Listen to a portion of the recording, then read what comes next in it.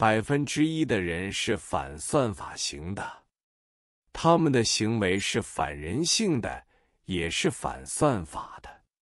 他们善于克制自己的欲望，不贪图浅层次的刺激，不断的自律和精进，延迟满足，是长期主义者，并且不断产出信用资产，包括产品、作品等等。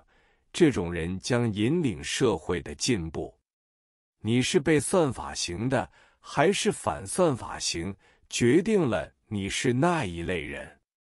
当然，虽然99%的人已经没什么用处，但是由于社会科技水平的提升，社会已经有足够的资源养活他们，哪怕这些人不能创造任何价值，但出于人道主义，依然可以把他们养活、圈养起来。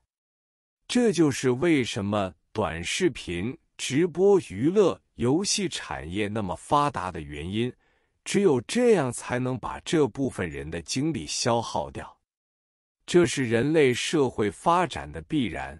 人类的文明的开始就是从圈养猪牛羊、鸡鸭鹅等等开始的，只不过那是农业文明。我们很快就会步入智能文明，智能文明就是圈养人的文明。那么未来作为一个普通人，我们该怎么办？